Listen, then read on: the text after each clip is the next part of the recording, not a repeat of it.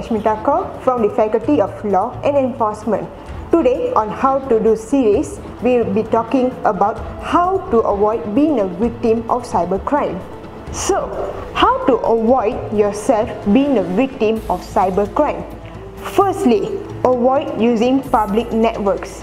By using public networks, you are basically exposing yourself to hackers who are able to hack into your social media accounts or any other accounts in your phone or computer. Next is set a strong password.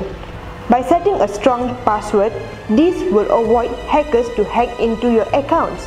So, avoid using birthday dates or any easy numbers that anyone could hack into your social media or any other accounts. According to the Evidence Act 1950, computer is a device for storing and processing data.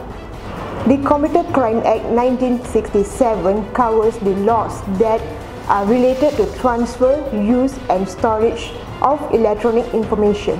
Due to the new development in technology, hackers could easily hack into computers and cause cybercrime. Some of the cybercrime activities are hacking and online scams. Recently, many citizens have fallen into several online scams such as the Macau scam and Love scam.